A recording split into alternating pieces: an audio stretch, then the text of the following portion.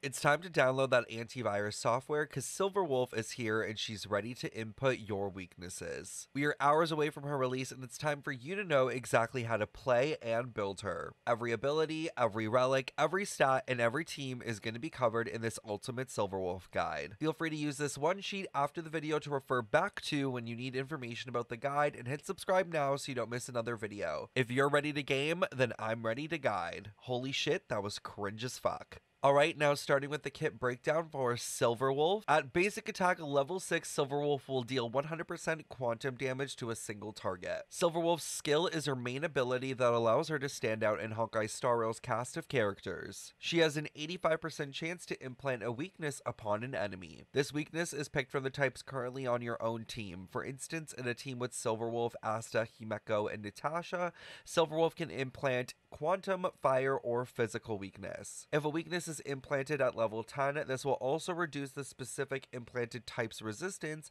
by 20%. Silverwolf has a base chance of 100% to also reduce all type resistances by an additional 10% at level 10 for 2 turns. This ability puts Silverwolf into the supportive role where she spends her time applying weaknesses and increasing the overall team damage through the resistance penetration. Currently, Silverwolf is the only character in the game with this ability to change an enemy weakness type. Silverwolf's ultimate deals a massive 380% quantum damage to a single target. This ability has a 100% base chance to decrease the target's defense by 45% for 3 turns at level 10. This ability can be compared to Pila's ultimate ability, where she reduces the enemy team's defense by a total of 40% at level 10. The difference between these two abilities is Pila's can hit the entire enemy team and Silverwolf's is a single target ability with an additional 5% more defense reduction at level 10. Silverwolf's scaling on the ability though is a lot higher than Pila's, meaning her ultimate will deal significantly more damage compared to her. Silverwolf's talent has a 72% base chance to activate every time she attacks at level 10. If successful, Silverwolf will implant one of 3 bugs, each of these bugs providing a different debuff. The 3 debuffs are reducing enemy attack, reducing enemy defense, or reducing enemy speed. Silverwolf's technique deals 80% quantum damage to all enemies and lowers toughness of all enemies by 60,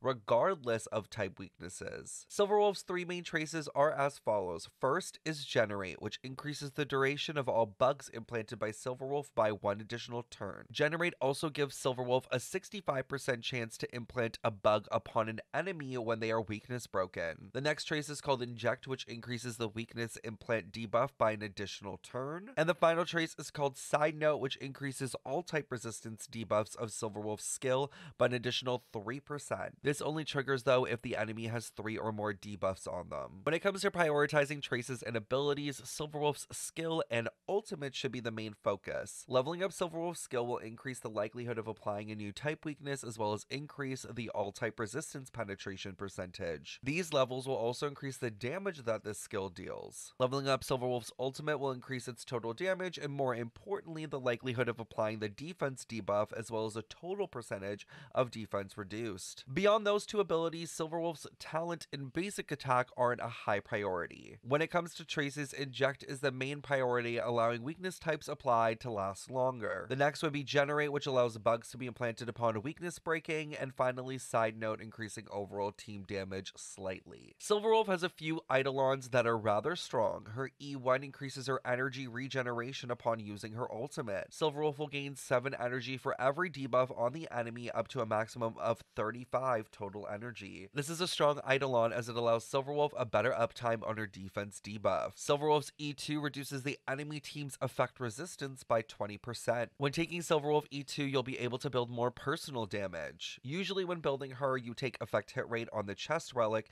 but instead when taking the E2 Eidolon, you can take crit rate or crit damage. Do keep in mind with Eidolon 2, you will have to build effect hit rate more within your substats than compared to the regular Silverwolf build, but overall it will increase your damage when taking a crit rate or crit damage chest relic. Silverwolf's E4 increases her ultimate's damage against enemies with lots of debuffs. The increase is 20% more quantum damage per debuff, up to a total of 5 stacks. Silverwolf's E6 is an additional increase to her personal damage even further by increasing her overall damage by 20% per debuff the enemy has. This applies to her basic attack, skill, and ultimate damage. Silverwolf has 2 main relic set options, either the Musketeer of Wild Wheat set set or Genius of Brilliant Stars set. The Musketeer set allows Silverwolf to increase her speed.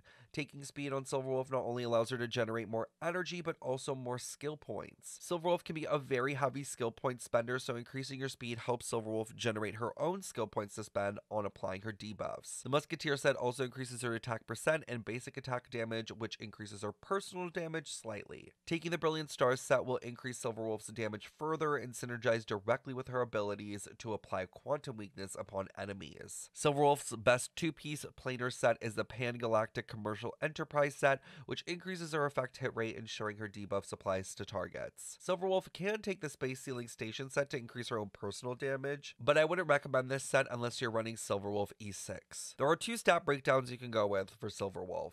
The first is an effect hit rate chest, speed boots, quantum damage planar sphere, and energy recharge link rope. The substats of these should be a combination of crit rate, crit damage, speed, and attack. You should take effect hit rate in your substats, but the amount would depend on how much effect hit rate you are getting from your traces, Lightcones, and the relic effect sets. You should aim for a total of 110% effect hit rate from all sources. For those that do want to go on a more personal damage route, you should instead take a crit rate or crit damage chest, attack percent or speed boots, a quantum damage planar sphere, and finally an attack percent link rope. The substats in this case would still take effect hit rate and prioritize high attack percent and crit stats. Even break effect in certain team loadouts could be argued as a good choice as well in this case. Moving on finally to the Lightcone options, there are some great news for those pulling Silverwolf in patch 1.1. Silverwolf's signature Lightcone is obviously her best in slot, providing effect hit rate, crit rate, and also the chance to increase damage against them by 12%. The reason why this Lightcone is so good is because it provides stats for both Silverwolf's supportive capabilities as well as personal damage. The next Lightcone I will be recommending though is thankfully the free Lightcone we are getting in patch 1.1 before the tutorial mission starts. This Lightcone is extremely strong, providing insanely high effect hit rate as well as energy regeneration when attacking enemies whose weaknesses has been reduced. This Lightcone is such a strong option and I recommend it over the other 5-star Nihility Lightcone in the name of the world.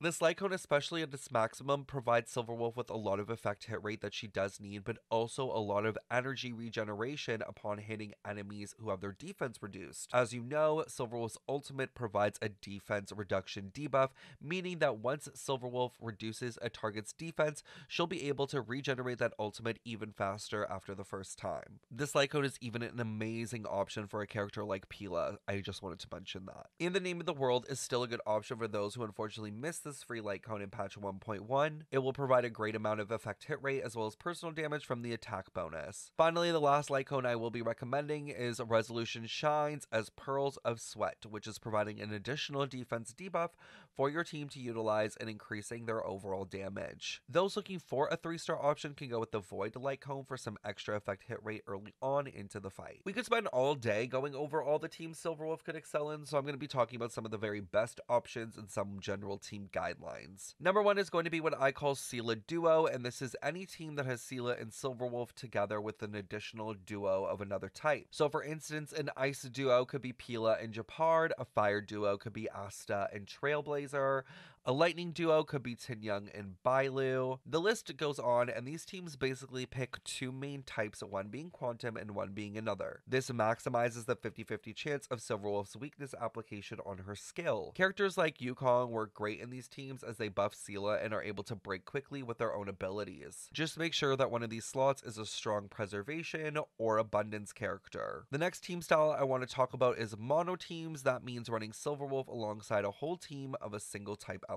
Currently in the game, there are only a few viable ones at this point, in my opinion. That being Mono Ice with Yanqing, Pila, and March 7th, Mono Fire with Himeko, Asta, and Fire Trailblazer, Mono Physical with Susang, Clara, and Natasha, Mono Lightning with Serval, Tinyoung, and Bailu, and possibly Mono Imaginary with Welt, Locha, and Yukong. These teams all stack an element other than Quantum on one team in order to utilize Silverwolf's weakness debuff to its full potential. Theoretically, with this great setup, it would be a 75-25% chance at getting the weakness implanted that you need. But it is possible it could also be a 50-50 in getting the weakness you need just based on the total elements of the team.